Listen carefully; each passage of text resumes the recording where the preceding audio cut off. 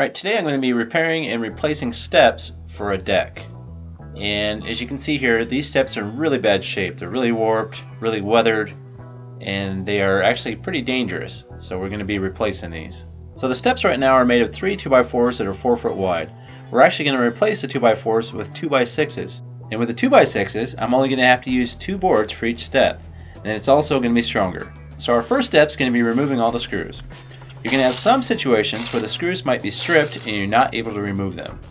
So you may have to use a pry bar and some brute force to get a board removed. Another common thing that can happen is your stair stringer might end up being damaged.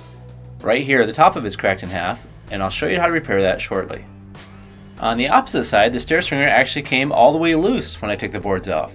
So I'm going to have to reinforce it, and I'm going to use a 2x4 to reinforce the center of this. So we're going to add a 2x4 in between the 2 stair stringers here, and then tie it in with the stair stringers. So we're going to secure it to the porch itself using multiple screws all the way across the front of the porch here. Then we're going to secure the stringer to the board we just put up. We're going to run some screws in sideways. Now on the opposite side, I don't have room to do the same thing, so I'm going to have to toe nail into my stringer like this. Now I'm also going to toe nail the bottom of my stringer to the porch on both sides. Now it's time to repair the broken stair stringer.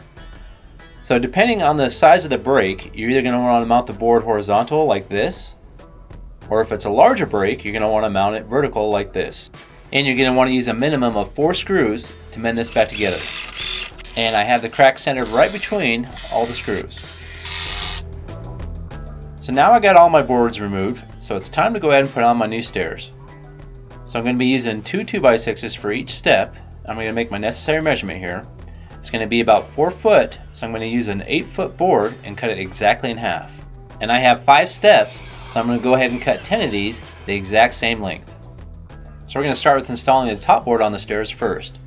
We're going to secure it on both ends using 2 screws on each end, plus I'm going to secure it to that middle 2x4 that we installed earlier. So before we go any further, we're going to want to make sure that the stair stringers are square with each other on top and bottom. So what you want to do is make a measurement on the top, the distance between the stair stringers, and a measurement on the bottom, the distance between, and make sure it's the exact same width. Once you have the exact same width, top and bottom, it's time to go ahead and install a board at the very bottom. Now we're going to make sure the steps are level with each other, top and bottom. So your top step needs to match what your porch already is. Your bottom step needs to match your top step though. In this case, my bottom step is severely off. One side needs to be elevated about 1.5 inches. So I'm going to use a shim here that's going to go between the stair stringer and the paver, and I'm going to secure that with screws. Okay, now we got everything square and level, so it's time to put on the rest of our steps. And a trick you can do to keep all your stairs straight with each other is to use a straight edge. Once you have the first 2 boards in place, you can put a straight edge on them and keep everything else exactly straight with those. And make sure you have at least 2 screws on the end of each board to secure it firmly. Okay, here's a look at it. It's all done now. We got some nice fresh stairs. They're sturdy and safe again. Well, this is C.L.S. all in one. If you want to hear more from me, please like and subscribe.